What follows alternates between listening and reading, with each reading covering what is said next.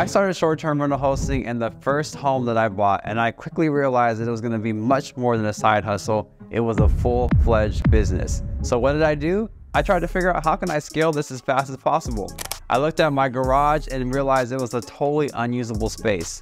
So the first thing I did is said, how can I make this unusable space usable? An ADU, an accessory dwelling unit. That means I basically converted that unusable garage space into an actual living area. I added a bathroom, I added a bed, and I marketed on platforms like Airbnb as a short-term rental. And lo and behold, I was in bigger business than before. Since making my ADU, have I seen other people make other tiny Airbnbs? Absolutely. It's become wildly popular over the last years, especially through the pandemic. People are wanting to stay in trailers, tiny houses on wheels, ADUs, and the list goes on and on. They want unique experiences, and tiny spaces, tiny Airbnbs, give them those experiences that they're looking for. Some key aspects and principles in building a tiny Airbnb for your short-term rental business is understanding the local laws and ordinances. What does that mean? It means that you need to understand whether or not you can rent a tiny space in your area. For some areas, for example, some cities require that you have to have the place on a solid foundation. So a tiny house on wheels won't work. In some spaces, you have to stay a minimum of 30 days. That's crazy, right? But it's true for some people in some cities.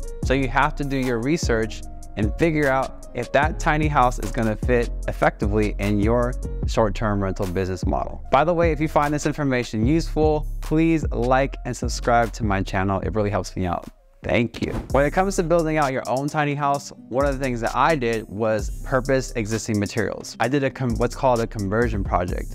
In a conversion project, you leverage existing walls or materials or wood to build out your property how you want to build it, with cutting some of the costs of buying all those materials all over again. So I leveraged existing wood frames, I used some tile, I also used some flooring to make the tiny house really what I wanted it to become, while saving some money. By making my tiny house a conversion project, I also saved on the permitting fees. For every tiny house that you build, you usually have to pay the city some set of permitting fees or building fees to set that structure up and make sure that it's built to code. So a conversion project is cheaper in most places than building net new. I also wanted to make sure that I focused on durability. If it's something that I'm spending a lot of money on and I'm going to be using it as a rental or component of my business, I want to make sure that I can use it for a long time. So everything built in my ADU was built to codes and regulations established by the city.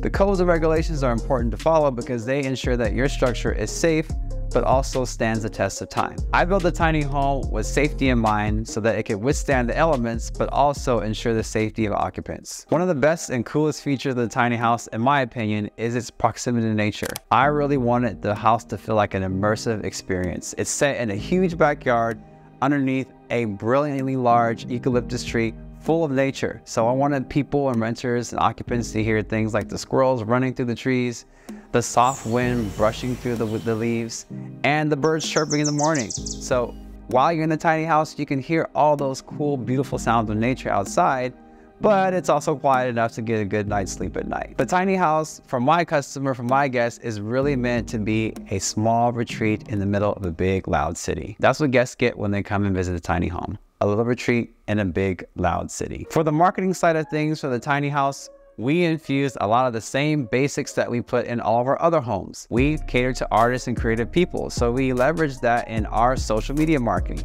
We built an Instagram profile for the tiny house.